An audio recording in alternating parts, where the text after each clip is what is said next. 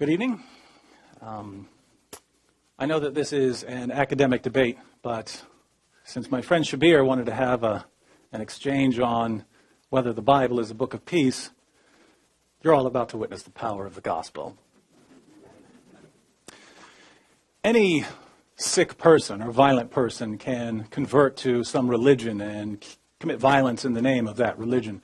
And when sick or violent people adopt an ideology and decide to kill, we don't learn much about the ideology.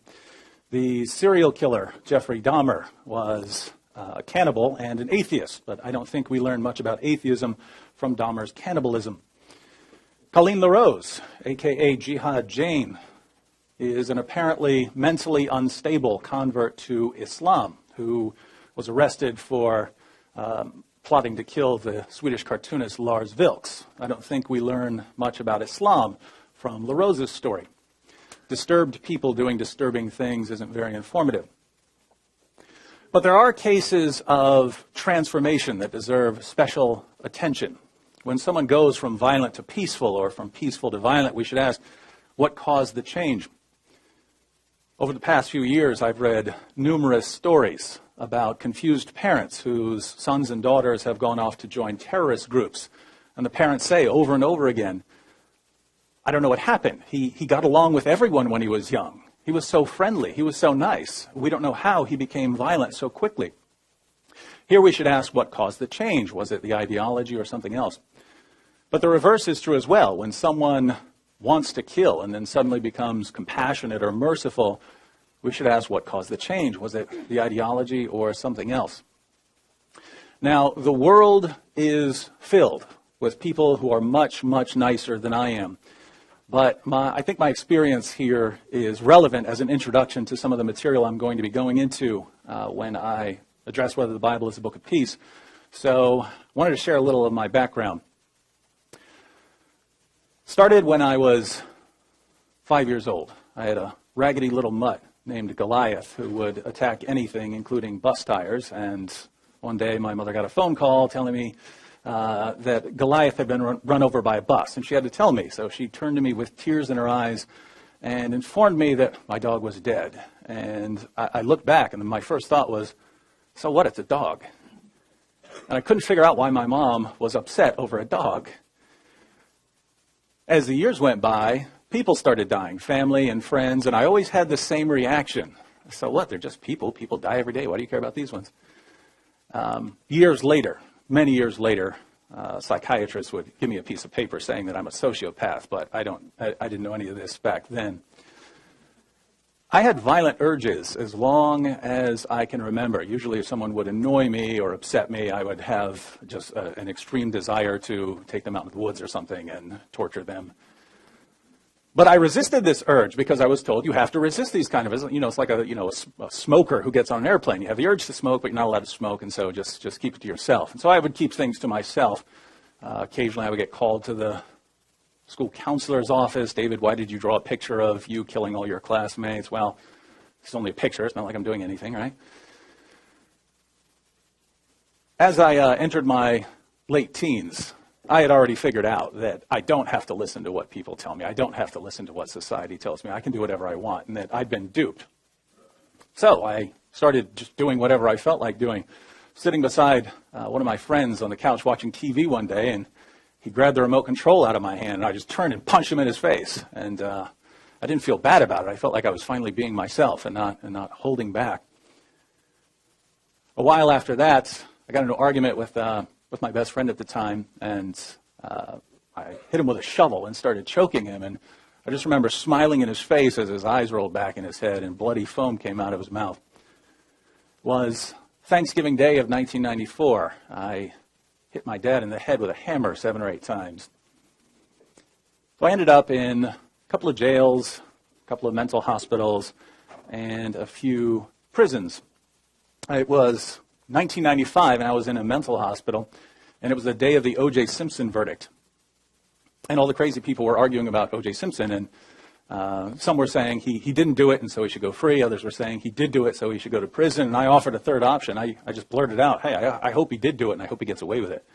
And this guard heard me, and he starts yelling at me, going, "That's sick, that's sick." And couldn't figure out why this guy cared at all about some woman being murdered. A few weeks after that, I was talking to one of the administrators there at the hospital, and he was asking me about my views, and he eventually just stopped me and said, very calmly, "If you don't see why that's wrong, then they have got you in the right place."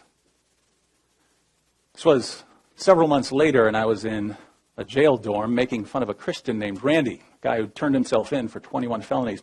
This guy was very interesting. There'd be a fight in the dorm, and he wouldn't watch. He'd turn away and start praying for it to stop. This guy made me so mad that I started studying Christianity in order to refute what he was saying. And it was April of the following year that I became a Christian. The moment I became a Christian, ever since then, I've never had any desire to hurt anyone. But I still wasn't a very nice individual, and I considered myself after that, I considered myself a horrible individual because of the things I'd done. A few years went by, and there was a fight in the prison I was at, and I broke up the fight, and I dragged one of the guys away to keep them separated. And the next day, I was walking, and the other guy who was in the fight stopped me, and he said, "Wood, I don't mean to get in your business, but some of us were wondering what you did to get in here.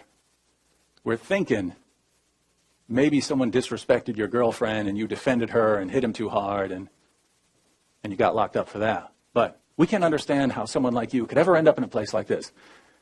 And all of a sudden I was thinking, wait, you guys think I'm nice? You guys think I'm good? This was a couple years ago. People were telling me that I'm sick and that I need to stay in a mental hospital. And now you guys think that the only reason I could ever get locked up is by defending a woman's honor? Sounded strange. But some sort of change had taken place in that time period. And what's interesting is that this sort of change has been going on for the past 2,000 years in Christianity. The gospel's been having this effect for a long time. When the 12 disciples decided to follow Jesus, they thought that they were taking part in what would eventually become a violent revolution against the Roman Empire. When a group of Samaritans didn't want Jesus to come into their village, James and John said, "Should we call down fire from heaven upon them?" It's not very peaceful, but that shows you the temperament of these guys that were following Jesus. The Apostle Peter, when soldiers came to capture Jesus, Peter swung right for Malchus's head, tried to take his head off. Peter wasn't just trying to protect Jesus there. He believed he was striking the first blow in the final battle between good and evil. Not peaceful. But the apostles soon abandoned their violent intentions. In 1 Peter 2:17, the apostle Peter tells us to honor all people, not some people, all people. What happened to this guy that wanted a bloodbath? The apostle John, who initially wanted to see his enemies consumed by fire from heaven, declared in 1 John 4:8, "The one who does not love does not know God, for God is love." It's a big difference. The apostle Paul, Saul of Tarsus, was a Pharisee who believed that Judaism had to be cleansed of all heresies in order for the Messiah to come. So if you wanted violent revolution against the Roman Empire, you had to cleanse Israel spiritually, and that's why he had to exterminate Christianity. If you wanted a violent revolution against the Romans, you had to start with violence against the Christians. After becoming a Christian, Paul wrote to the church in Rome, "Never pay back evil for evil to anyone. If possible, so far as it depends on you, be at peace with all men. If your enemy is hungry, feed him. If he is thirsty, give him a drink." He wrote to the church in Corinth, "Let all that you do be done in love." He wrote to the church in Ephesus, "Walk in love." He wrote to the church in Thessalonica, "May the Lord cause you to increase and abound in love for one another and for all people." Not some people, all people. What happened to the guy who just wanted a bloodbath again? Now, what changed these men?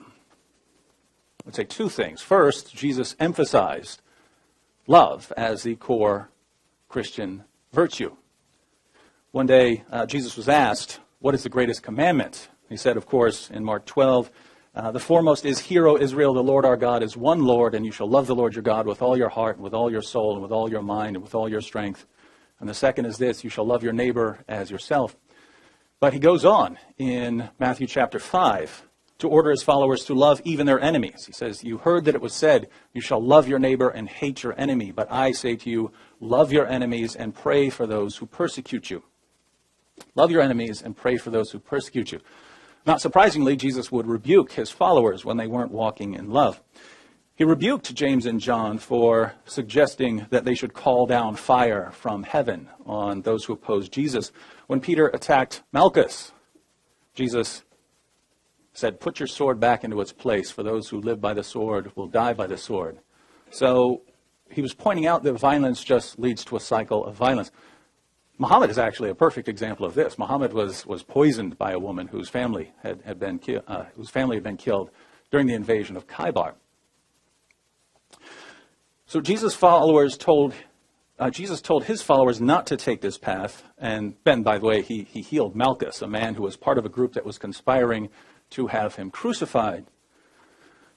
The second thing that changed the apostles was the gospel message itself. When you come to believe that God loves you so much that he entered into creation to pay for what you've done, there isn't much room for hating other people. I say from experience here, when I came to believe that God loved me in spite of what I had done, what business did I have looking down on anyone else? The Apostle Paul tried to destroy the church, Jesus' church. When God loved him and saved him anyway, how could that man ever look down on the Romans ever again? And that's why he could promote love towards everyone. If you're a Christian here today and you happen to hate someone, if you hate Muslims, I have to ask, are you out of your minds, given what we read? We can see the impact Jesus had on his followers almost immediately. On the cross, Jesus said about the people who had him crucified and were mocking him, Father, forgive them. They don't know what they're doing. You can see the impact of this on the first Christian martyr, Stephen, when he's being stoned. And he said, Lord, do not hold this sin against them. See the impact? Didn't want them punished. A young man named Saul was there watching the stoning of Stephen. Saul would, of course, become the Apostle Paul. More than 30 years later, as Paul was awaiting his martyrdom, he wrote to his friend Timothy, at my first defense, no one supported me, but all deserted me. May it not be counted against them. And people wonder how the members of a church in Charleston can forgive the white supremacists who came in there and opened fire. Why? Where did they get that kind of forgiveness? Is it from a book of violence? One of the earliest Christian writings outside the New Testament is from the early church father Clement of Rome. Clement of Rome writes about Christians who are actually selling themselves into slavery to give money to the poor. I'll go and quote the passage, chapter 55, verse 2 of 1 Clement. He writes, we know that many among ourselves had delivered themselves into bondage, that they might ransom others. Many have sold themselves into slavery, and receiving the price paid for themselves, have fed others. How did people become so loving that they would willingly sell themselves into slavery to feed the poor? You don't see that very often. For 3 centuries, Christians endured brutal persecution, and they never fought back. As the Oxford historian Robert Lane Fox writes, during their years of persecution, Christians are not known to have attacked their pagan enemies. They shed no innocent blood except their own. But we know that violence was eventually committed in the name of Christ. So what happened? Well, in the 4th century, the Roman Emperor Constantine had a vision. He was praying about an upcoming battle, and he had a vision of a cross with the inscription, conquer by this. And so Constantine concluded in the 4th century that he could conquer with the cross as his symbol. And from that point on, Christianity began merging with the Roman Empire, which had both positive and negative consequences down the road. Negative because the Roman Empire had a Roman Empire kind of way of dealing with things. You crush your enemies, you don't love them. But the impact of Christianity on the Roman Empire was unmistakable, and moral reform began immediately. I'll give you a couple of examples. When Christians began preaching the gospel, the favorite form of entertainment in the Roman Empire was the gladiatorial games. And people would cheer with glee as slaves and prisoners were forced to cut each other and hack each other to pieces for people's enjoyment. The floor of the Colosseum would be just swamped in blood by the end. And one of the favorite spectacles was cutting open one of the bears to see the undigested body parts of humans that were inside it after it had eaten some human beings. And this was the main form of entertainment. Christians were horrified at this violence, and they boycotted the games. Marcus Minucius Felix records a 3rd century Roman condemnation of the Christian community as follows: "You do not attend our shows, you take no part in the processions, you are not present at our public banquets, you abhor the sacred games," the gladiator games. Within a century of Christianity becoming just a legal religion, the gladiatorial games were abolished throughout the Roman Empire. The British historian William Lecky comments, "There is scarcely any single reform so important in the moral history of mankind as the suppression of gladiatorial shows, a feat that must be almost exclusively ascribed to the Christian church." Infanticide, killing unwanted babies or leaving them exposed to die, was extremely common among the Greeks and Romans. Children born frail or with defects would be tossed in a river or left in the woods to die. Unwanted daughters would be tossed in a river or left in the woods to die. Christians condemned this practice in the 1st century. We read in the 1st century work, the Didache, "You shall not murder a child by abortion, nor kill that which is born." In the 2nd and 3rd centuries, Christians were collecting these abandoned children to care for them. After Christianity was legalized in 374, the Roman Emperor Valentinian, under the influence of Bishop Basil of Caesarea, outlawed infanticide and child abandonment. In the 1st century, it was standard practice for Christian churches to maintain lists of needy people who would be supported by the local church. Over the next few centuries, Christians would often care for orphans in their homes. But when Christianity was finally legalized in the 4th century, Christians invented orphanages. My father grew up in an orphanage, so he's in the debt of the Christians who invented them. In the same century, Christians invented hospitals. Prior to the spread of Christianity, there were places where soldiers could be treated, and there were places for people to go and get a diagnosis. But the idea of a place for the public where people could go in and be cared for when they were sick, that didn't occur to anyone. It occurred to Christians. So if you've ever been treated in a hospital, you're in their debt. Also in the 4th century, Christians invented hospitals for the mentally ill. I suppose I'm in their debt. As the medical historian Fielding Garrison said, "The chief glory of medieval medicine was undoubtedly the organization of hospitals and sick nursing, which had its origin in the teachings of Christ." Now, we can go on, and I'm sure we'll go into more detail in the rest of this exchange, but when the impact of the gospel is so glaringly obvious, why are we having this debate? What could Shabir possibly say that would make us think that biblical commands like make every effort to live in peace with everyone, or always seek after that which is good for one another and for all people, must somehow mean kill people in the name of Christ? Well, if you want to turn the Bible into a book of violence, there are 2 basic routes you can go. One, you can distort the teachings of Jesus and make them sound more violent. I'll never understand why people who claim to believe in Jesus distort his teachings, but it happens from time to time. 2, you can point out that there is violence in the Bible. So Joshua fighting the Canaanites, Moses fighting various groups, Saul fighting various groups. There is violence in there. But it seems very odd to say, yes, the final message of the Bible is that Christians are to love everyone and to honor everyone. But, there's violence earlier in it, and so it's actually a message of violence. It's especially odd to see our Muslim friends complain about violence in the Old Testament, since their prophet claimed that the Torah is the word of Allah. In Sunan Abu Dawud, Muhammad told the Jews to bring him a copy of the Torah. When they brought it to him, he said, "I believe in you and in the one who revealed you." So he certainly had a high opinion of these scriptures.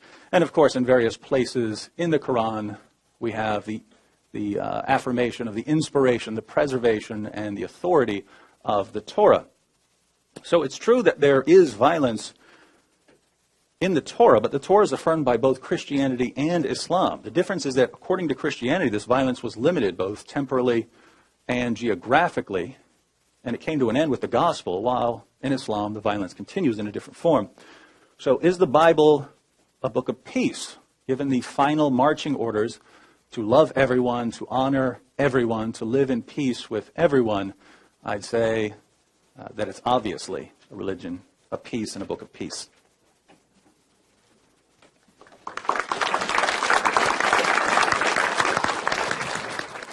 Hello, everybody. I begin again by praising our Creator and Fashioner. I ask Him to send peace and blessings upon all of His prophets and messengers. I ask Him to bless all of you here today. Bless this beautiful city of Chattanooga, and bless all of your loved ones, all of us. As we come to the final day of my public performance here in your great city, I want to remark on the fact that everyone I've met here in Chattanooga has been so nice. People at restaurants, people at stores, everyone, people at the hotel, and of course, my good friend Bassam. You're all wonderful folks, and I really enjoyed being here with you. So, to the business at hand, tonight, is the Bible a book of peace? In order to answer that question, I want to go back to the criteria that I established last night to show the connectivity between what we're discussing last night and what we're discussing tonight. So we don't deal with each book in isolation, but we want to have common principles based on which we can evaluate both books. Otherwise, as I said last night, it's anyone's call. We don't like a certain thing, so we say we don't like it, and then we invent our own reasons why we don't like that thing. And the thing we like, we invent different reasons for why we like that thing. But can we come to common ground and have common criteria for the two books? This is what I tried to establish yesterday. And you will recall that when I dealt with that topic, I said, is the Quran a book of peace? And I answered that by saying I'm going to use 4 criteria. And the first criteria I said was, how does the book present its heroes? And I showed that the Quran presents its heroes as peaceful individuals. Even the biblical heroes, according to David, as you know, he said that Joshua and David are known for violence in the Old Testament. Well, a lot of violence, tremendous violence, genocide included in the case of Joshua. But when they are represented in the Quran, they're represented as peaceful individuals, or those who are shown to be associated with some violence. The total violence that is known from the Old Testament is not repeated in the Quran. So on the whole, the violence is either toned down or eliminated altogether in the Quranic presentation of these heroes. And that's very important, I believe, as a criterion. The second criterion I said is, does the book command people to live in peace? And I've said that there's a verse in the Quran that does that. David disputed that, but that's not our question tonight. Our question is, if this is a criterion that I used in looking at the Quran, how will that criterion be applied to the Bible, and how would the Bible fare in the face of that criterion? The third criterion, I said, is that the book should put together a legal system that would allow people to live in peace. We know that you cannot have peace without justice. So do you have a legal system in the book that allows people to know their rights and responsibilities so that everything is fair and square between individuals, so that people live in peace with justice? And the third is the just war theory that allows for, in the case that war becomes necessary, how do you fight a war? First of all, what are the stipulations before going into a war to be sure that this is a just war to get into? Second, when you're in the war, how do you conduct yourselves in a just manner? And third, at the end of the war, how do you repatriate and make things right, making sure that there's not going to be another war popping up suddenly, and that you have achieved the goal for which you set out fighting a war in the first place, because you don't go into a war without proper goals, and now you want to make sure that it's all done. So that's just war theory.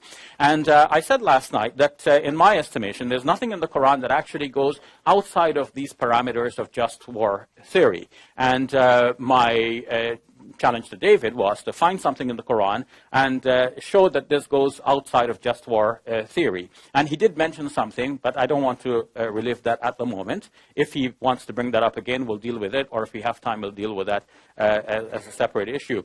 But our main topic tonight is what we come to now. Applying these principles, how do we evaluate the Bible? Now, to elaborate on my just war theory, I drew on a book by Professor Darrell Cole from Drury University. His book is entitled, as you can see, why is it that my presentation is not up? Hold on.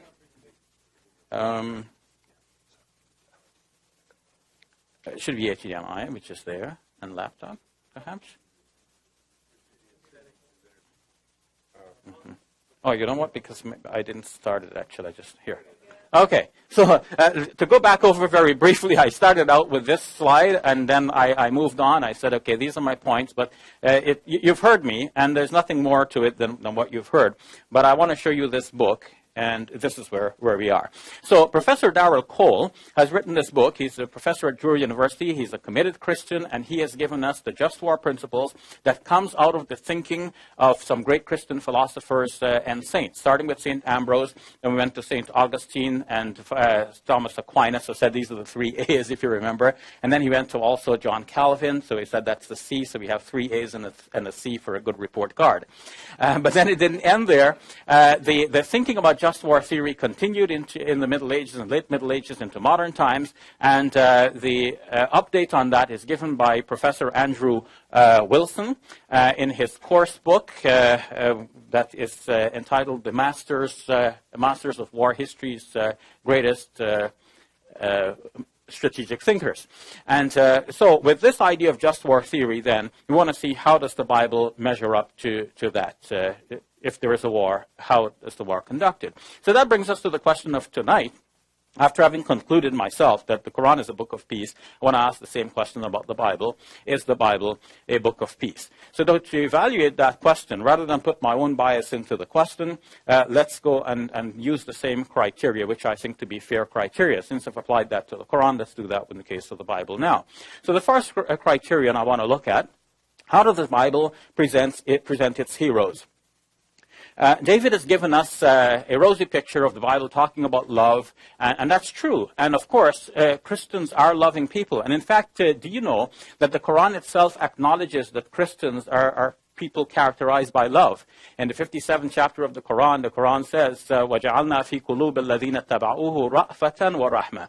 And we have placed in the hearts of those who follow Jesus mercy and compassion. Ra'fa could be love and mercy, and also compassion, the next word that is there in Arabic. Correct me if I'm wrong, Bassam, or those of you who know Arabic here. So the Quran is acknowledging that Christians are great people. They are loving individuals. They're characterized by kindness and all of that. So all of the history that David has charted from the first century going to the later centuries of Christians setting up hospitals and so on, feeding people, taking care of the orphans, all of this is acknowledged. There's no dispute there. Now, how does the book itself measure up? Because it is possible that Christians are good people not because of the book itself, or maybe because of some parts of the book. Maybe they follow some parts of the book and ignore some other parts. We know in logic that there is the fallacy that fallacies related to causation. So people, instead of identifying the whole host of causes, they identify just simply one cause. So we need to find out the whole host of causes, like what caused Christian people to be as they are. So one cause is, yes, they have read passages in the Bible. For example, God is love, 1 John chapter 4, verse 8. Now, when we ask, is that the only teaching in the Bible, the answer may be different. What about the heroes? How are the heroes presented? Now, it's often said that, these people we're talking about, Joshua and David and so on, they're all from the Old Testament, right? So what about the New Testament? The New Testament supposedly presents a new picture.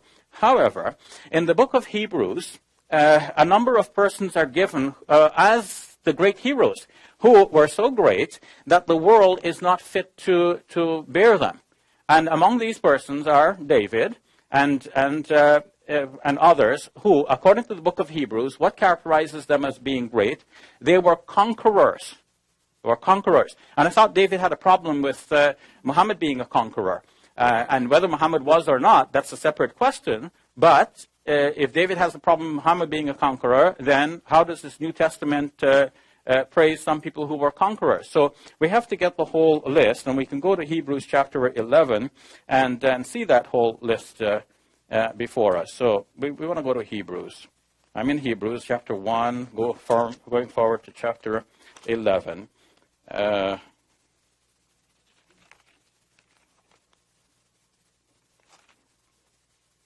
It's most embarrassing when you're looking for something and you can't find it, and you thought it's there. So in Hebrews chapter 11, starting with verse number 12, what more shall I say? I have not time to tell of Gideon, Barak, Samson, Jephthah, of David and Samuel and the prophets, who by their faith conquered kingdoms, and so on, until he goes to say that the earth was not fit to carry these persons. So I don't know that much about Gideon, and I don't know anything about Barak, except that there's a Barak in the White House.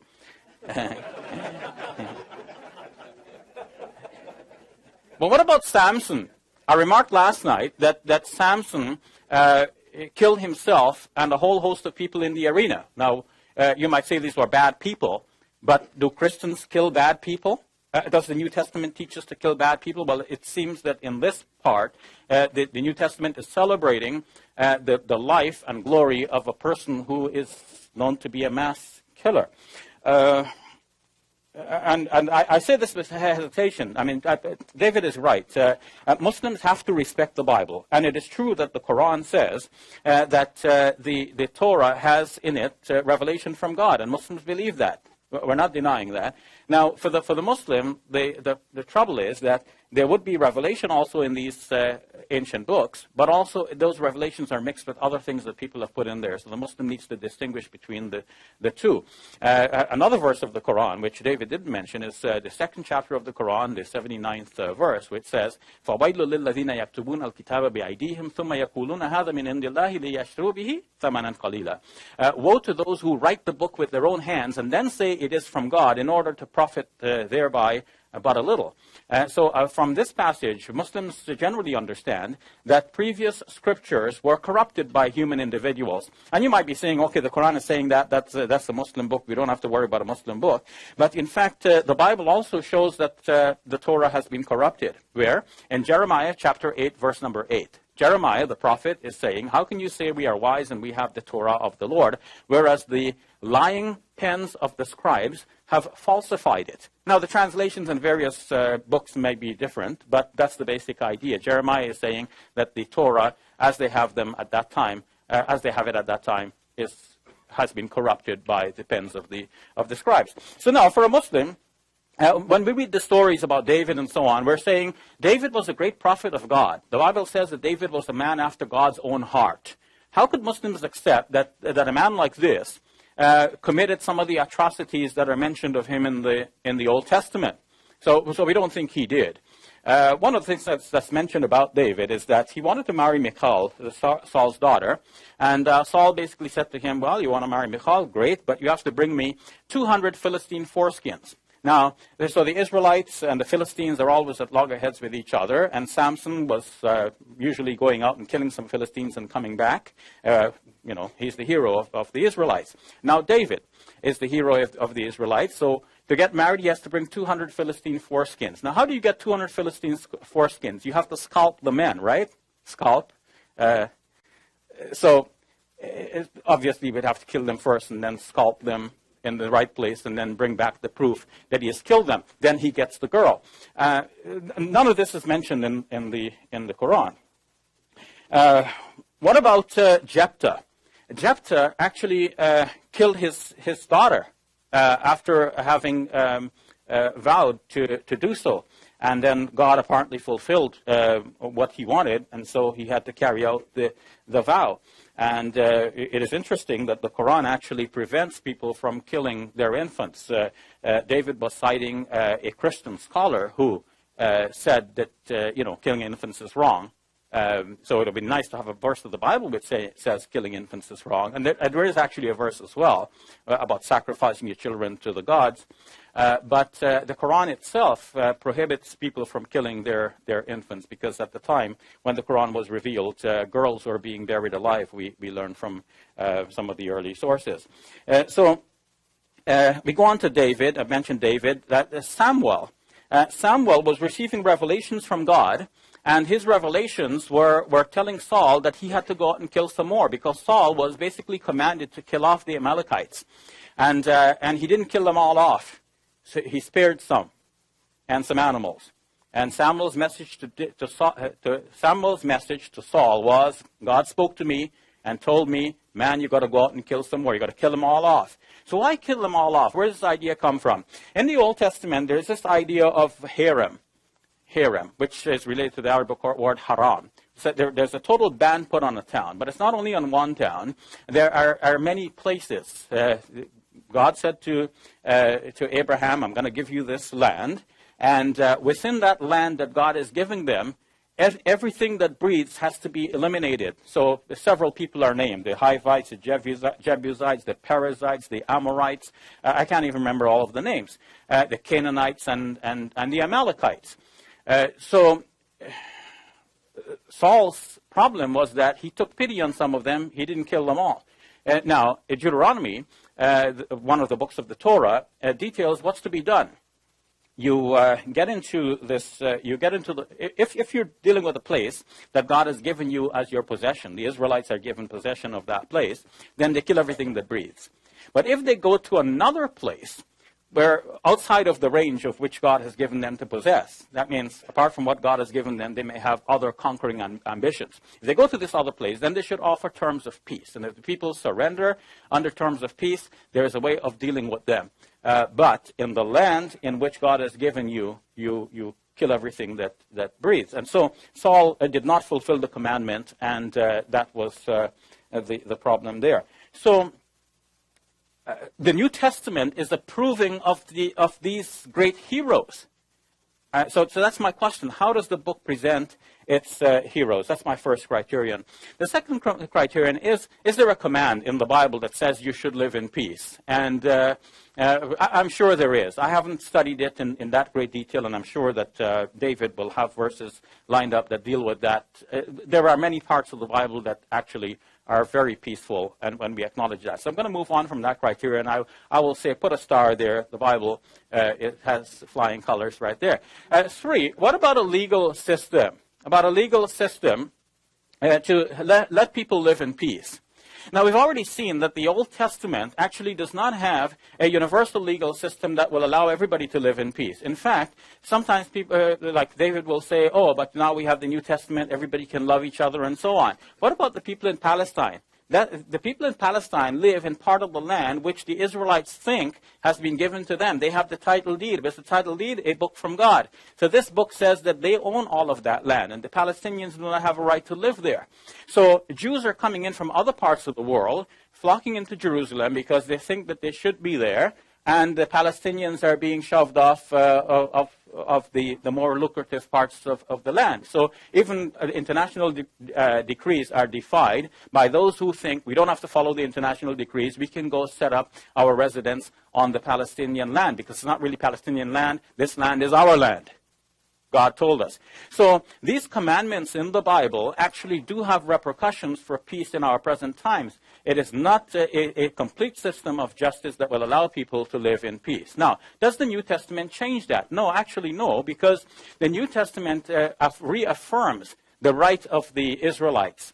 The New Testament basically says, well, Christians are the new Israel, but there is ambiguity in the New Testament with Paul, for example, saying that God's promise is irrevocable. So he gave a promise to the Israelites. That promise is irrevocable. So the Israelites do own that land according to the Bible, both the Old and the New Testament. Today, there is a proposal that perhaps there can be a peaceful settlement between Palestinians and Israelites. Let's have a two-state solution and divide Jerusalem. We take East Jerusalem, you take West Jerusalem.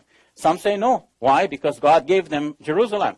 And the New Testament affirms that Jerusalem has that status, even all the way down to the book of Revelation, which I like David's statement, the marching orders. How does the book end? The book ends with Revelation reaffirming all of these things. Now, the just war theory.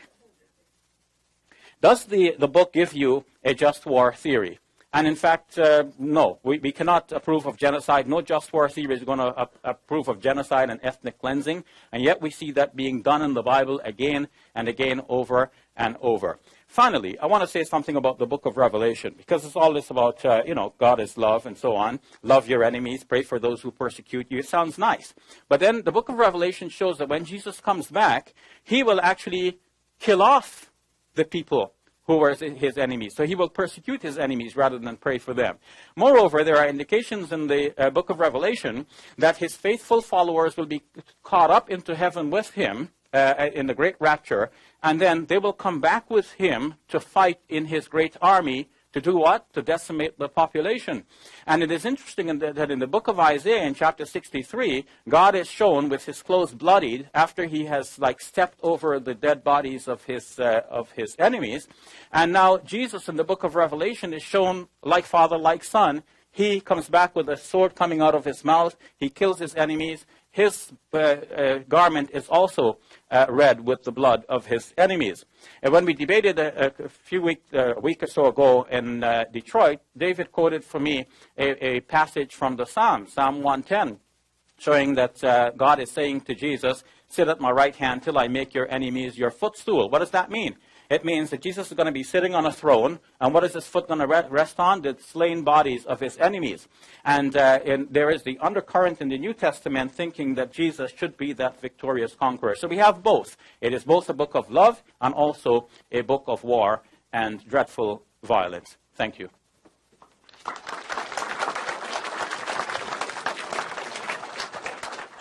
In my opening statement, I drew attention to the impact the Bible had on the early Christians and on the generations that followed. Before their transformation, Jesus' apostles wanted violent revolution. After their transformation, they wanted revolutionary love. Some of the early Christians took this revolution to such an extreme that they started selling themselves into slavery in order to feed the poor.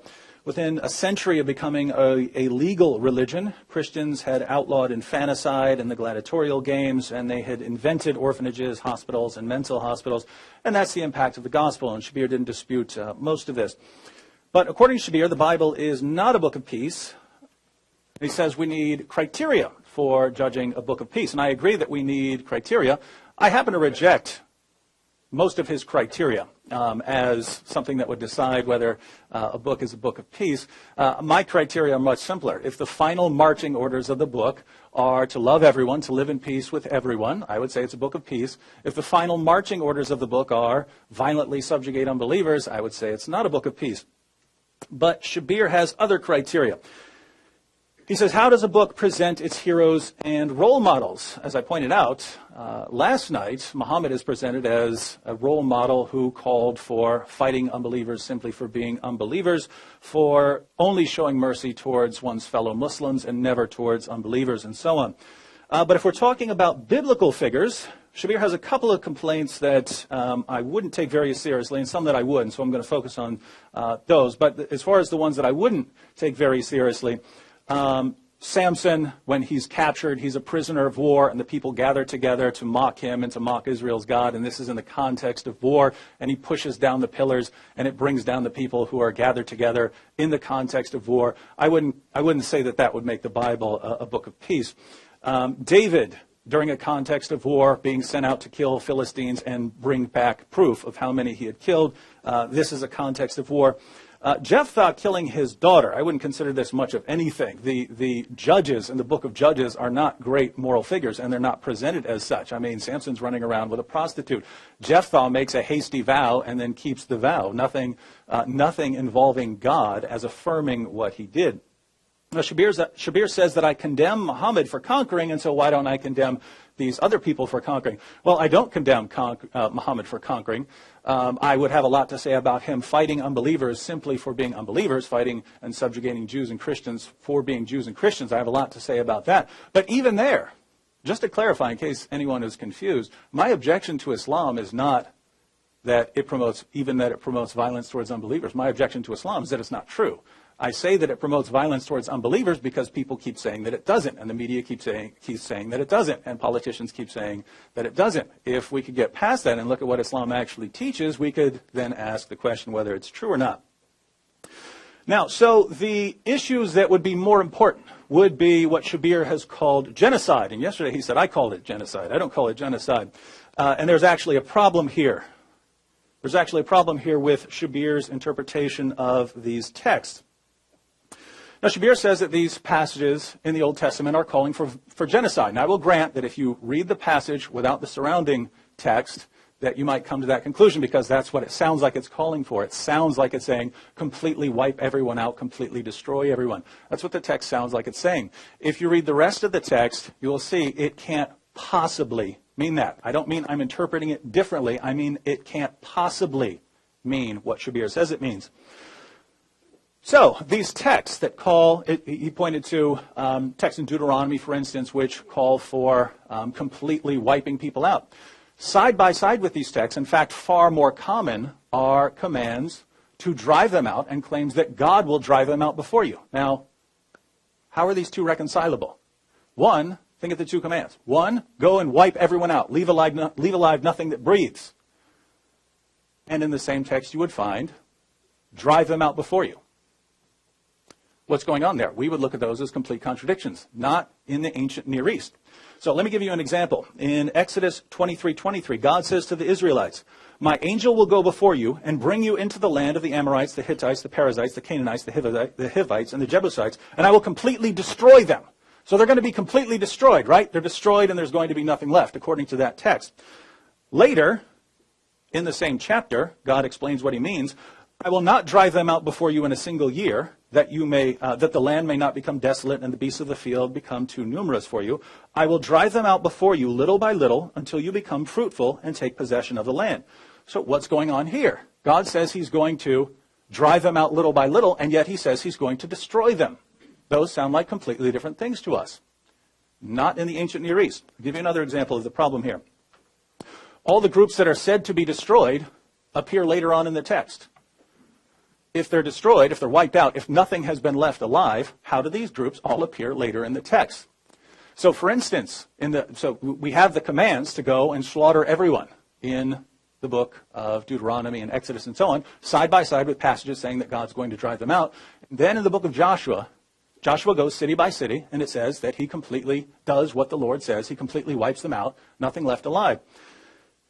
And then we have everything summed up for us in Joshua 11:23. So Joshua took the entire land just as the Lord had directed Moses, and he gave it as an inheritance to Israel according to their tribal divisions, and the land had rest from war. So everything's done. Joshua had done what God commanded him. That would mean wipe everything out, if that's what the text means, right? Why do we read in the very next book, first verse, after the death of Joshua, the Israelites asked the Lord, who of us is to go up first to fight against the Canaanites? I thought Joshua had already wiped out the Canaanites in accordance with everything the Lord commanded him. And then the first verse, right after his death, who's going to fight the Canaanites for us? This should be telling you something is going on. They're using language in a way that we don't. If drive people out of the land is used side by side with utterly destroy them, that should be the first clue. And when the groups that are said to be killed and destroyed are around later in the text, that should be the second clue. And we find the same thing with the issue of the Amalekites. So here's a passage. Saul is ordered, 1 Samuel 15:3, now go and strike Amalek and utterly destroy all that he has and do not spare him, but put to death both men and women, child and infant, ox and sheep, camel and donkey. So kill everything, right? And then it says, Saul did it, except he kept the king alive. So everyone is dead. All the Amalekites are dead except the king. And then Samuel kills the king. So now there are no more Amalekites, if that's what the text means. Later in the same book, 1 Samuel 27:8-9. Now David and his men went up and raided the Geshurites and the Girzites and the Amalekites. How are the Amalekites there? They were supposedly completely exterminated. The Amalekites show up again in 1 Samuel 30. Centuries later, they're still there during the reign of Hezekiah in 1 Chronicles 4. Still more centuries later, the main enemy of the Jews in the book of Esther is Haman, a descendant of King Agag, the king who was supposedly the last living Amalekite. What's going on with the text? Well, we happen to know exactly what's going on with the text because we can compare it with other ancient Near Eastern sources.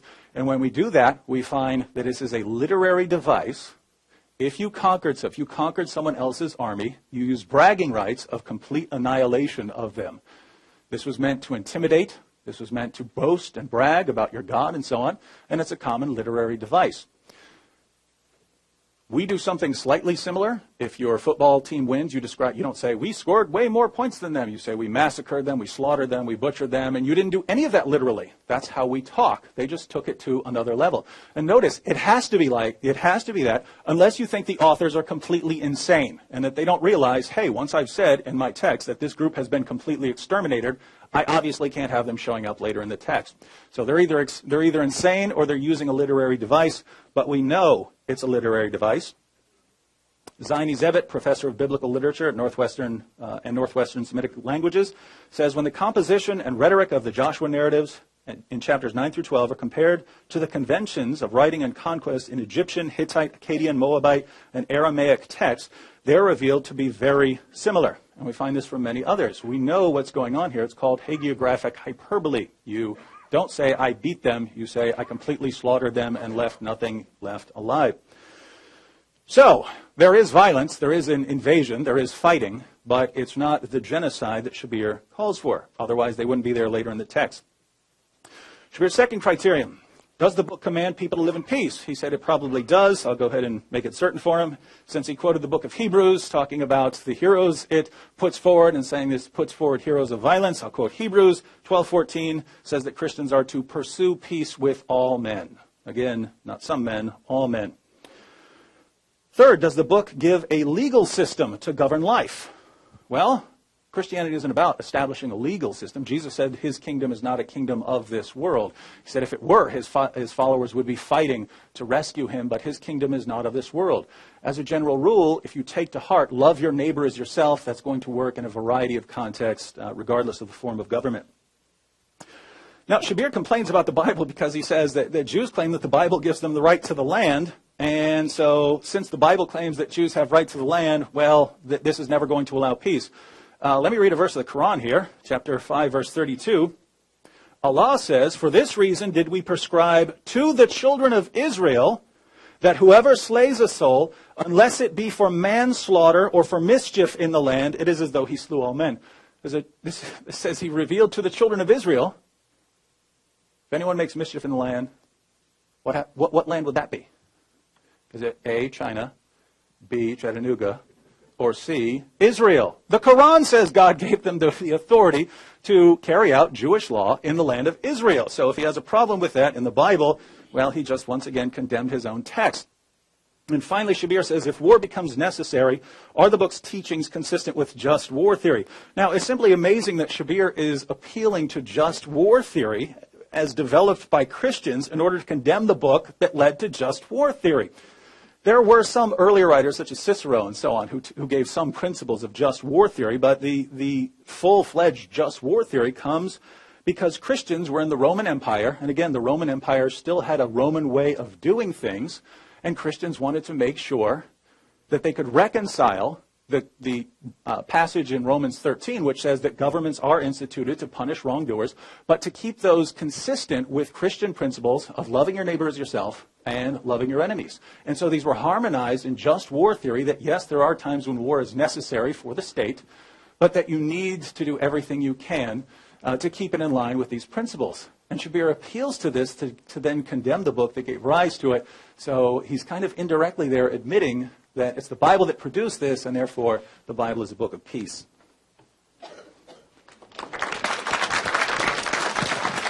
You guys hear me? All right. So that was very interesting, David. I'm glad that you finally engaged with the criteria that I presented. So I want to see what David has to say about these criteria. First, about the heroes. David is saying, well, we won't take Samson seriously because he was operating within a context of war. He was a prisoner of war. Yet, when I went to Sunday school and we colored drawings of Samson, we came away thinking this is the great hero with that, here, if it gets cut off by Delilah, then he's rendered powerless. So, want to be a hero like Samson. The question is, how does the book present its heroes? David, I took an interest in slingshots when I knew the story of David. But the story didn't end with the slingshot. The slingshot in the Bible only knocked Goliath out. The rest of the story is that David went and cut off his head. So the violence goes on and on. But in the Quran, we just have a simple statement. وَقَتَلَ دَاوُدُ جَالُوتَ. David killed Goliath. That's the end of the story. It doesn't say anything more. None of that bloody detail. Jephthah. Okay, I'll give up Jephthah. I'm even sorry that I even mentioned it. But I just mentioned it because it came in the sequence here. Because that doesn't have violence. It doesn't have repercussions for violence in society, unless you're thinking that maybe somebody is dealing with a child, thinking the child is possessed by the devil, and it can have repercussions. But I'm gonna leave that one alone. Forget about Jephthah. So, David, you scored a point. Now, he's saying that he does not condemn the Prophet Muhammad, peace be upon him, for conquering. But let's think about what he's actually condemning the Prophet Muhammad, peace be upon him, for, and how that compares with these heroes of the Bible. David says that the final marching orders in the Quran, which Muhammad is giving, or which Muhammad is revealed or receiving by revelation according to Muslims, that these enjoin violence against non-Muslims because they are non-Muslims. And as I pointed out yesterday, Sherman Jackson in his article, Jihad in the Modern World, has explained with reference to Fred Donner that in that context, in 7th century Arabia, it's different from now. Like nowadays, you sit safely thinking that nobody's going to attack your country. Why? First of all, because America is a great and powerful nation. You don't expect that somebody's going to attack you. But second, countries don't generally attack each other nowadays because they all are subscribing to certain international conventions that says we're not going to attack each other, so we can all sleep in peace at night. But in the time of the Prophet Muhammad, peace be upon him, as Fred Donner has pointed out, the general idea was that people are at a state of war unless they have entered into a specific covenant. And with that idea in mind, the question is then, who did the Prophet Muhammad, peace be upon him, enter into covenants with? And as long as people have entered into covenants with him, he would not attack him, and he does not expect them to attack he would not attack them, and he would not expect them to attack him. So it is in that context that when we look at the Quran, we see, for example, what David is citing as final marching orders comes in the 9th chapter of the Quran. The 29th verse, he has cited to show that Muslims are somehow going to fight against Jews and Christians in general, but that's not what the verse says, literally. If you take the verse literally, the verse is saying that you should fight against those from among the people of the book, who could be Jews, Christians, and others as well, those from among the people of the book who do not believe in God. Now, we have some Christians in this room here. We have some Christians in this room. Okay, if you don't believe in God and you're a Christian, just raise your hand. Okay, that means there's nobody in this room to whom that verse applies. Because that verse is saying, fight against those people of the book who do not believe in God, and do not, and so on. So there are a number of criteria. So for somebody to meet all of those criteria and to follow the verse literally, it just would not apply. Now, David might say, well, okay, in that case, the verse is meaningless. And then I can say, well, if the verse is meaningless, you can't say that this verse is commanding you to do something if you don't know what the verse is commanding you to do. So now let's say ISIS is trying to recruit a young Muslim and saying, come join our forces and let's go kill some people. And the young man says, okay, well, who said we should kill these people? And ISIS says, God says. So the young man says, well, show me the verse where it says God says. And then the verse doesn't actually say that. So the ISIS may say, well, that's our interpretation. Well, okay, say it's your interpretation. So the same book might be interpreted by somebody peacefully and somebody else violently. But is your violent interpretation coming right out of the book, or are you putting it into the book? In this case, it's clear that they're putting it into the book. And David is going along with those Muslim scholars who have actually read it that way. They did read it in a violent way. And so David is right in that sense, in that he is relying on some Muslim scholars. But as we've seen last night, David has his own agenda. He's not relying on the Muslim scholars like a Muslim relies on the Muslim scholar. The Muslim is relying on a Muslim scholar because the average Muslim doesn't know better, doesn't know the Arabic, doesn't know the history, doesn't know how Quranic interpretation has been done. And the average Muslim is going to follow those sacred books which they know from ancient history. In fact, I'm sorry, I said sacred because they're not sacred books. The commentaries by Muslim scholars are not sacred. They could be right, they could be wrong, and we know that as a matter of principle. But the average Muslim may even treat them as sacred. Yeah, these are great scholars. Yeah, how can you say anything critical of them? They must be right. And who are you with a newfangled doctrine? Maybe you because you live in Canada, maybe because you were educated in a modern Western secular university. That's why you have these ideas. But I say go back to the text. Well, we all know Arabic. The modern standard Arabic is basically similar to the Quranic Arabic. The Arabic has remained standard throughout the ages, fairly so, even though all languages evolve, so too does Arabic. And we can go back to the classical commentaries and see how did they reach that interpretation. Now, if you do this for yourself, go to an English translation of that verse, chapter 9, verse number 29, and you will see that they all have to put something in brackets to make it mean what they want it to mean. So Muslims should fight against Jews and Christians, all Jews and Christians. How do they do that? By putting things in brackets. But the verse itself says only those Jews and Christians who do not believe in God and do not believe in the life hereafter, which the Quran calls the last day, and so on. So to find such a, maybe nowadays you might find some Christians who, they say they're Christians, but they don't actually believe in God. I know that. But if you think of 7th century Arabia, people were not affected by modern theories about the existence of God and so on, or the non-existence of God. So then, what we find is that David is actually distorting the Muslim scripture, and he's not the first to do it. Muslim scholars have done it before, for good reasons and with good intentions, and the violent extremists today are banking on that misinterpretation, and David is celebrating that misinterpretation because, as he admitted here last night, he is happy when, like ISIS, commits atrocities against people because that helps his evangelizing mission. Actually, he said that. Didn't he say this? David actually said this. David actually said this. I'll read you. I actually transcribed in my own hand what he said. I didn't think it would become necessary, but I was just interested. If you go to the recording of what David said last night, at exactly 1 hour, 31 seconds, and 1 hour, 38 minutes, and 38 seconds, this is what David said. He said, and he's referring to me. So Shabir said, I'm inserting Shabir. Shabir said that I actually like ISIS killing people because I can use that to win converts. Yes, ladies and gentlemen, you heard it here. I love it when ISIS goes around raping their captives and chopping people's heads off and crucifying them and blowing their brains out because I think that will really help me in my ministry work. I don't think so. I don't think so. I don't think so. So continue then. To continue then, this is a distortion. Now, he says he wouldn't call these acts of violence genocide. Why wouldn't he call them genocide? It's wiping out the whole people. Now, he says because this is a literary device, it didn't really mean genocide. It's just talking about wiping them out like we say we wiped out somebody in a hockey game. The only thing is at the end of the hockey game, there's only a little bit of blood from somebody's lips being hit.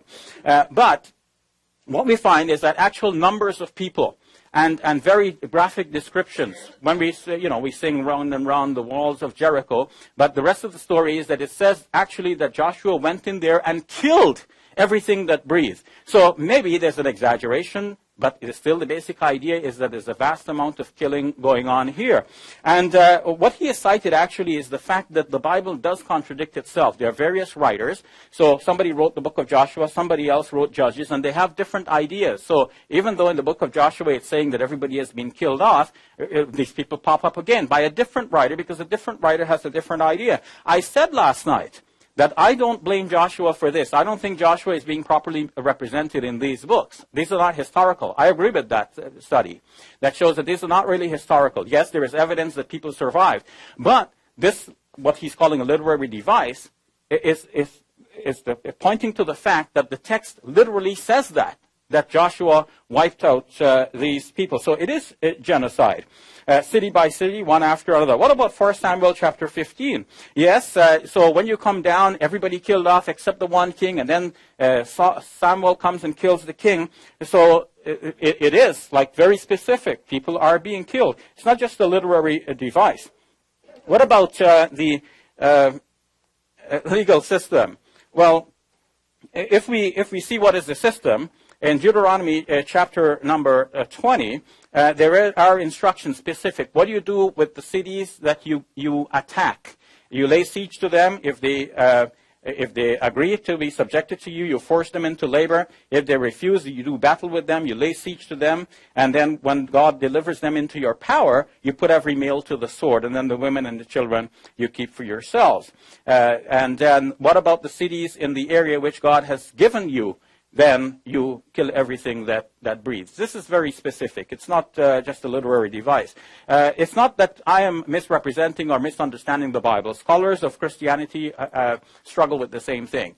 Show Them No Mercy is a book co-authored by some Christian evangelical scholars. They're admitting as a fact that this genocide took place. They're now asking, what do we do with that? How do we understand it in reference to the New Testament. So they're not disputing the fact. Now, finally, Laying Down the Sword by Philip Jenkins. On page number 13, this is what he has to say. If the founding text shapes the whole religion, then Judaism and Christianity deserve the utmost condemnation as religions of savagery.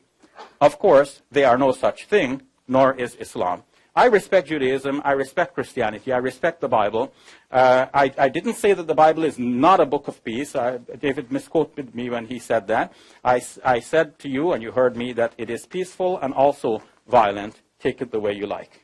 Thank you. Thank you, Shabir. Now, Shabir went back to his first criterion. How does a book present its heroes and role models? He said in Sunday school, Samson and David are presented as heroes. According to the Bible, Samson's a dirtbag, right? I mean, let's face it. This guy's going around, messing around. This guy's doing everything he's not supposed to do as a follower of God. The point of these stories, because Muslims don't exactly have the same thing in Islam, the point of the stories about God taking horrible sinners and doing something with them is a consistent theme throughout Scripture. It's Jesus who is the one who is perfect. And Muslims have this idea that prophets are sinless or something like this. It doesn't come from the Quran. That doesn't come from the Quran itself. That's a Muslim myth that developed over time. But so Samson is you would lift him up for doing something in spite of his massive failures. David is actually described as a man after God's own heart. But the things David did that were wrong, like the affair with Bathsheba and so on, he's condemned for that and judged for it and suffers for the rest of his life for it. So it's not saying be like David in every way. David is portrayed as a sinner who is nevertheless used by God in a mighty way. Now, Shabir asks, well, what do I condemn Muhammad for if I'm not condemning him for conquering? He says that Fred Donner says that in that context you were at war unless there was some sort of agreement. You're just at war with everyone. Let's look at the text Shabir quotes, because Shabir quoted Surah 9:29, and apparently this is talking about atheist Christians and Jews, those who don't actually believe in God. Let's read the verse. Fight those, chapter 9, verse 29 of the Quran, fight those who believe not in Allah, nor the last day, nor hold that forbidden which hath been forbidden by Allah and His Messenger. So if you don't forbid the same things that Muslims forbid, if you eat pork and Islam forbids pork, you don't forbid the same things, therefore this applies to you. Nor acknowledge the religion of truth. What's the religion of truth? Islam, right? According to this text. You Christians, you acknowledge Islam as the religion of truth? Well, what's it say? Fight those who, and then it gives this list of criteria for fighting you. Nor acknowledge the religion of truth from among the people of the book, Jews and Christians, until they pay the jizya with willing submission and feel themselves subdued. Now, if Shabir's interpretation is correct, Muhammad sure didn't know it, because Muhammad launched an offensive attack against the Roman Christians, and I'm pretty sure they believed in God. Now, it's ironic that Shabir condemns me for distorting the meaning of the text, even though he acknowledges there are many Muslim scholars who would agree with me. But given the distortion of my sarcasm here, Shabir, if you've never encountered sarcasm, it's a lovely Western concept. Now, Shabir says that, well, why wouldn't I call it genocide? Joshua took Jericho. Jericho's another perfect example, right? So we read the story of Joshua taking Jericho, right? Remember I talked about hagiographic hyperbole. If you conquered and defeated your enemy, you got these massive boasting rights as a mean of taunting others and so on. And this was, again, a standard literary device of the time. It wasn't considered deceptive. People of that time would have understand exactly what you're doing. The Egyptians did it. The Hittites did it. The Moabites did it. Israel would have been odd if they didn't do it. And so this is what we find in Scripture. But the Joshua taking Jericho is a perfect example, because what we know from archaeology is that Jericho was not a civilian town. It was a military outpost. It might have had some sort of inn or something like that, but it was a military outpost. There was no civilian population at Jericho.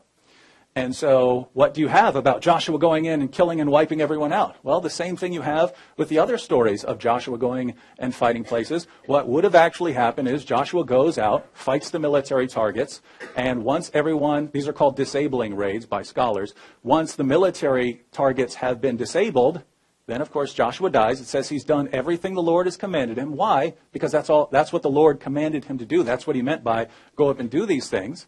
And that's why I could say that Joshua's done. Even though it sounds like it's talking about extermination, you would describe those disabling raids as extermination using the literary devices of the time. How would you know? How would we know that it doesn't actually refer to complete annihilation? Again, very first chapter of the next book, which says Joshua's dead, now how are we going to deal with the Canaanites? They would still have to deal with the normal Canaanite towns, not the military targets. Now, Shabir says that all this proves is that these books are contradicting each other.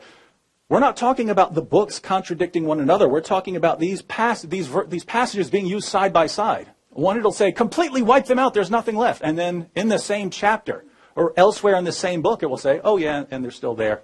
Or God's going to drive them out, even though they've been completely wiped out. Let me give you an example. In the book of Judges, right? First chapter. The men of Judah attacked Jerusalem and also took it. They put the city to the sword and set it on fire. So, no more Jerusalem, no more people in Jerusalem, right? Verse 21 of the same chapter. The Benjaminites, however, did not drive out the Jebusites who were living in Jerusalem. To this day, the Jebusites live there with the Benjaminites. So they took the city, wiped it all out. There's no one there. They burned it to the ground. Later, same chapter. But the Jebusites live there with them to this day. Can this be saying that they annihilated everyone? It can't be saying that. And if we go to the ancient texts of the Near East, we see this over and over and over again like a beating drum. Everyone does this. Now, that's about everything I detected as far as Shabir's response. So let me kind of put this together as far as differences in how we're interpreting these texts. So what are the differences between how I'm interpreting these texts, how Shabir is interpreting these texts, violence in the Bible, violence in the Quran, and so on? One, violence in the Bible would be limited geographically. Keep in mind, you're talking about a little tiny piece of land here. In Islam, it's a much greater area of fighting, and it's ongoing. And that's another difference. Violence in the Bible is limited temporally. Our final marching orders are, love everyone, pray for those who persecute you, live in peace with everyone. You can't get fighting out of that unless you're obviously distorting it. Final marching orders. You can say there's violence. As we saw, this, the Quran and the Bible both affirm the Old Testament. So we both have to deal with this. But the final marching orders of the Bible, what's the takeaway message? Love your enemies, pray for those who persecute you, honor everyone, live in peace with everyone, pursue peace with all men. What are the final marching orders of the Quran? Fight those who do not believe. Those who are with Muhammad are severe against disbelievers, merciful among themselves. Very different takeaway message. And so the final difference here would be you can correct a Christian who decides to commit violence in the name of Jesus Christ, right? If someone says, hey, now I was reading that story about Joshua, and I decided I'm going to go kill me some Canaanites. You can sit down and read the Bible beginning to end and accurately show him there are different covenants, and the covenant you are under, in the blood of Jesus Christ, that tells you the rules that you are supposed to follow as part of your covenant. There is an earlier covenant, old covenant, new covenant. There is a new covenant that you are under. It gives you specific commands. You have to follow those commands. The reverse is true of Islam. Yes, you can have tons of peaceful Muslims. Most of the Muslims I've ever met in my life are peaceful. But if someone understands the Quran and decides, 929 is telling me to fight, you cannot accurately correct him because that is what the text is telling him to do.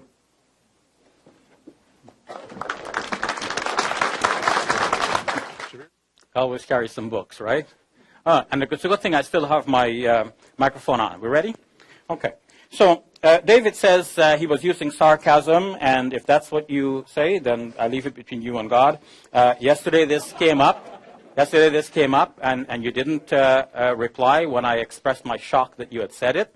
And it seems now that the audience is willing to grant you that you have said this in sarcasm, and that left the opening for you to say that that's what you did, and God knows whatever is true. But let's leave that point. Let's leave that point. He's saying that the passage that I referred to from the Quran, Surah 9, verse 29, which he calls the final marching orders. First of all, what is the end point of that passage? Suppose we take it that this means that Muslims should fight against Jews and Christians. It says until they pay the tax, which is called the jizya in the Quran. So that means if people pay the tax, then they can live with Muslims. And historically, this has happened. Non-Muslims have lived under Muslim rule. Muslims understood this passage to mean this. We fight them until they pay the tax. If they pay the tax, they live and they are protected. They become protected citizens. We are responsible for protecting them. If anybody attacks, they don't have to join the army and fight, but we will fight on their behalf. So it's give and take the tax, and we defend them.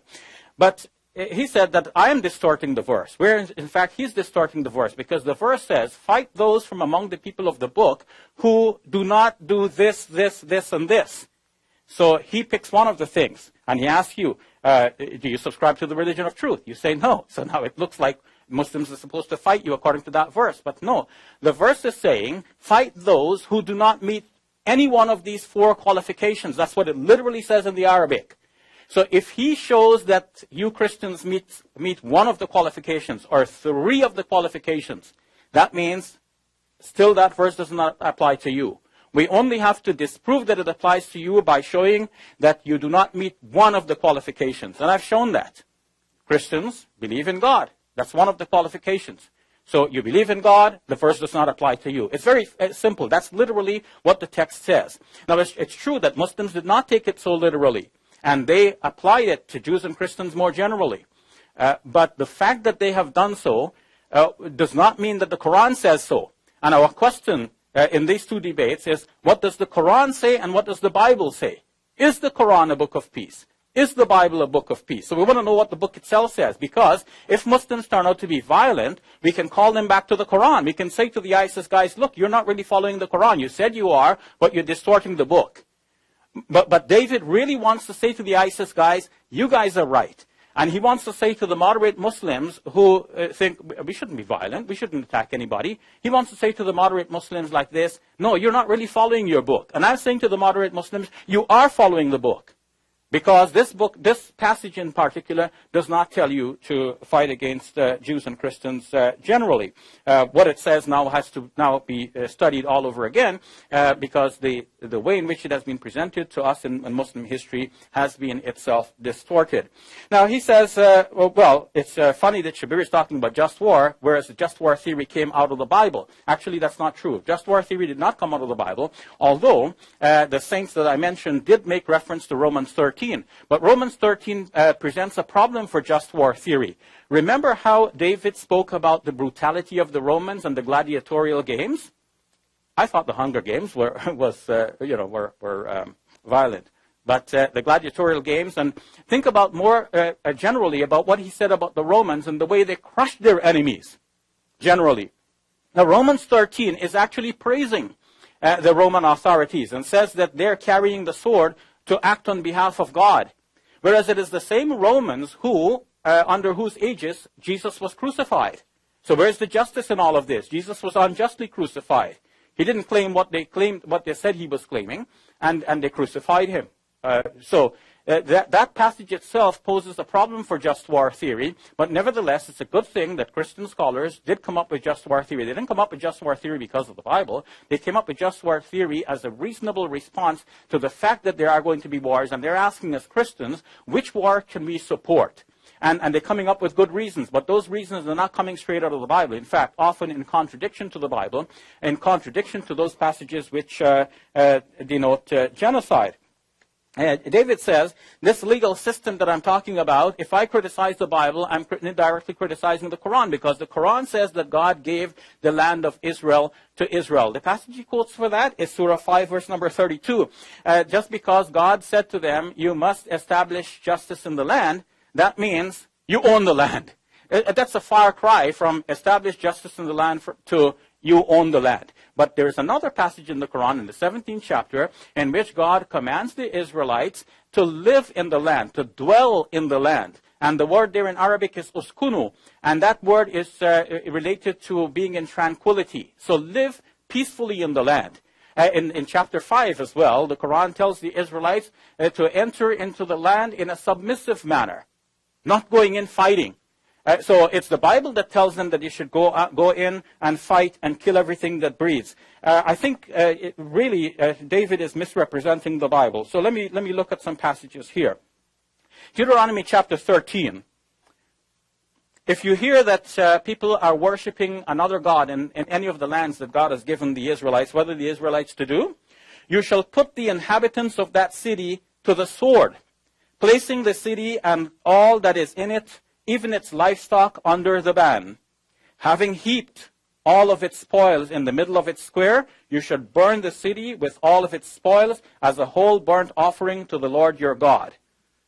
That's men, women, children, everything in the city, everything that breathes. You kill them all, you gather them into the midst of the city and burn them as a burnt offering to God, as the Jews used to offer sacrifices by animals to God. This is like a burnt offering to God. Specific numbers are given. In the book of Numbers, chapter 31, Moses and his team go through the Moabite lands, and then they kill so many that what's left behind are the virgins. How many virgins remain? 32,000 virgins. So if you think of the moms and dads and brothers and sisters who were killed, we don't even know the entire number. So this is not just a literary device. Yes, the writers think themselves to be violent. They think they want to represent their heroes as being violent, and that's what they did. Now we're asking, why did the Quran represent the same heroes? Why did this kind of atrocity about Moses get reproduced in the Quran? Suppose Muhammad was a violent individual and he's composing the Quran.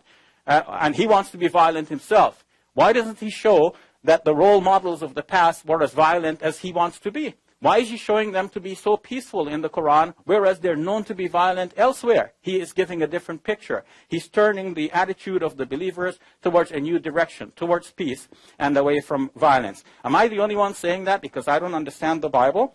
Peace and Violence in the New Testament by EkeTlBZ-vA. Michael traces all of the passages in the New Testament, in particular, Peace and Violence and the New Testament. I'm sorry, that's the title of the book, Peace and Violence and the New Testament. So she shows that Jesus is represented two ways. One, very peaceful, one, violent. And she says that finally there's no good resolution for that, but it does make it very uncomfortable for her reading and seeing that this is how Jesus is represented in the two ways. I'm saying the two ways are there, and Christians pick the peaceful way, but there's also a violent strain. Thank you.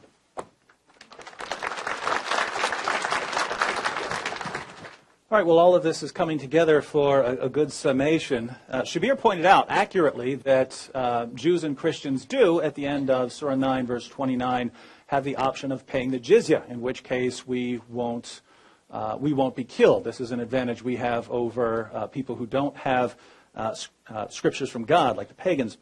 But this is meant to be a humiliation. As far as Muhammad's comment on jizya, Sahih al-Bukhari, as the introduction of chapter 88, the Prophet said, "My livelihood is under the shade of my spear, and he who disobeys my orders will be humiliated by paying jizya."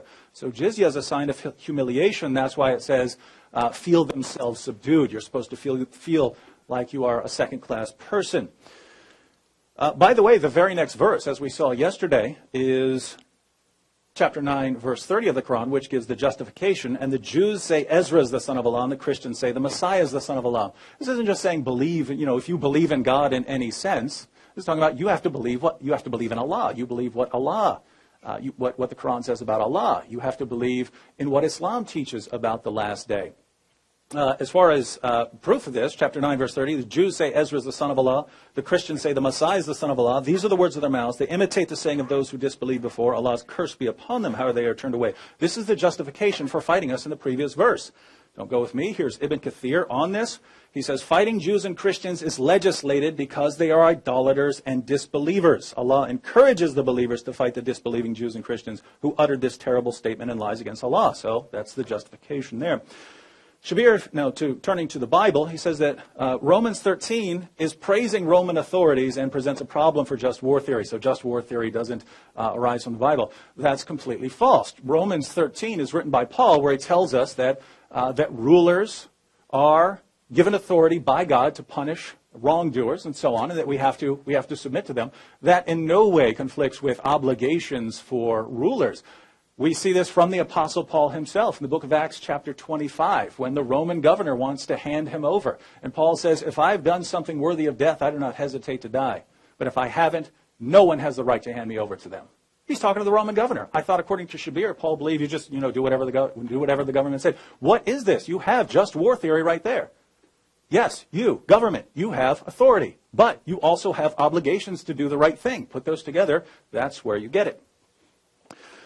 Now, Shabir cites Numbers 31 as the last example. I'm running out of time here, so I don't get to respond to everything. But Numbers 31 is another perfect example. The Midianites are completely wiped out, except for the women who didn't try to lead Israel astray by taking Balaam's offer of seducing the Israelites away and convincing them to worship other gods. Those women were brought into Israel. So there's no more Midianites, right? If we go with a literal interpretation of the text, no hyperbole, no hyperbolic rhetoric or anything, straightforward interpretation, there are no more Midianites. And yet we read, just a little later, here in the book of Judges, the Israelites did evil in the eyes of the Lord, and for 7 years he gave them into the hands of the Midianites.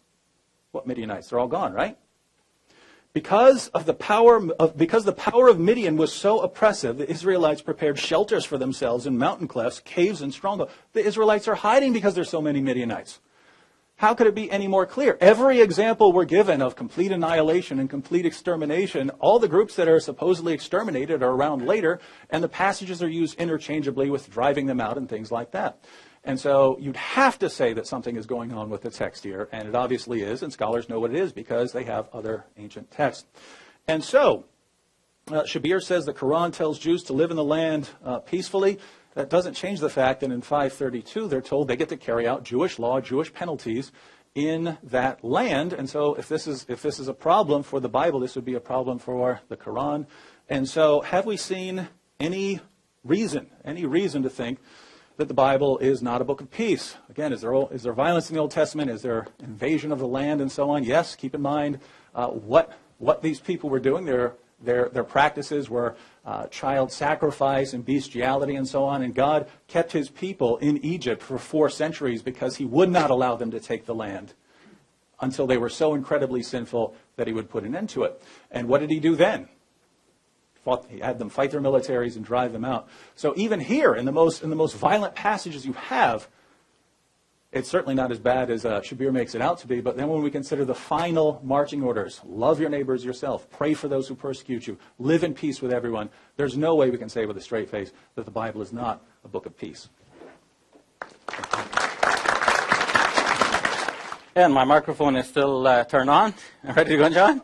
Okay, I have to turn it off lest we lose battery here. Okay, so finally, folks, I'm glad that we've come down to put our final thoughts together on what has transpired over the last 2 nights. I started out by giving common criteria by which to evaluate the 2 books. And to my estimation, David has not given common criteria. He has attacked the Quran from one angle, and he has supported the Bible from a different angle. So we need common criteria. You cannot attack the Quran for something that is there in the Bible, or even worse, in the Bible. We have genocide in the Bible. It's not there in the Quran. He says it's not really genocide. It's just a literary device. But in fact, the passages are very clear. Well, I've read to you a passage or one or more passages from the Bible which show that God is really clearly commanding this genocide. Now, did God actually command those genocide? I don't believe so. Does the Quran say that God commanded that genocide? No way. So the Quran is not contradicting itself. When the Quran is saying that the Jews had the right to practice the revelations from God and the instructions that came from him to enact justice on the land, so that does not contradict, God does not contradict himself by doing so. He's telling them to do the right thing. If later on their books are composed and then they do something that is wrong in the land, then this is their distortion of the message from God, and the Quran is not responsible for that. As for the Midianites, it's very clear. So many are killed and the rest are saved. We know the number of those who are saved. It's not a literary device. Clearly that there is some problem there. There is genocide, large amounts of people being killed.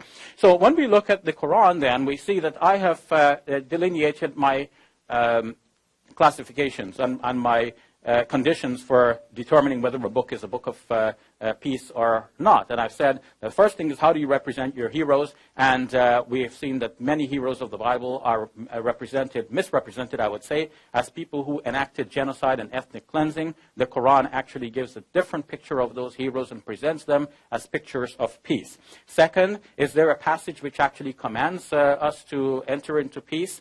And David has cited Hebrews, and I agree that many passages of the Bible teach us to live in peace. The Quran as well, I said, Surah 2, verse number 208, tells Muslims to enter into peace categorically. David disputed my translation of that passage. He said he's not familiar with any of the ancient commentaries that say that, but I've actually cited two. I've cited Az-Zajjaj, who said this, and I've cited Al-Qurtubi, who said that it literally means that, but we can't accept that. Basically, that's what he said, in essence. So that's what I've been saying all along. Muslim commentators have not accepted the message of the Quran, pure and simple as it was. They have turned the Quran into a violent book through their misinterpretations. Even though they were good and great scholars, but they were subject to their time and place and environment, just like I'm subject to my time and place and environment. What leads me to go back and research all of these things? Because of my time and place and environment, and certain circumstances and research material that is available to me now. I have a stick here which I've just plugged into my computer, giving me access to 12,500 ancient Arabic books. So we have tools, we have different circumstances and so on, so we can go back and re-examine certain things. So the Quran does actually command people to live in peace. The third thing, does it have a legal system? I think the Bible really fails on this point, because especially the New Testament, David said the legal system is left to others, because Jesus said, my kingdom is not of this world. So this world is left to somebody else to run according to their own devices, the Romans especially, with the gladiatorial games. That's going to be justice in the land. And then the last point I said is that does it have a legal system, and does the just war theory. I said that everything in the Quran falls within just war theory. Even when the Prophet Muhammad, peace be upon him, went into war, he went as a legitimate authority. This is where ISIS and others fail. This is where the young man living in this great city takes it upon himself. He's not a legitimate authority. He cannot think we Muslims are at war with America and I'm going to go attack some installation or some Marines or something like that. He's just not a legitimate and proper authority. He fails on the first point. Whereas it is clear in the Quran that Muslims are to obey their authorities. Wa ulil amri minkum, the Quran says. And we have to obey whatever authorities are above us. And in fact, the Prophet Muhammad, peace be upon him, only went to war when he was a legitimate authority and when he had the responsibility to protect his citizens and to protect the oppressed people. So he was following actually just war theory. Whereas, in fact, when we look at the Bible, we see that this does not fall into just war theory, because we have genocide and ethnic cleansing, not on one occasion, but on several occasions. Maybe this did not happen historically. It's not really true. But the Bible is celebrating it as though it is true, and therefore the Bible fails on this point. Thank you.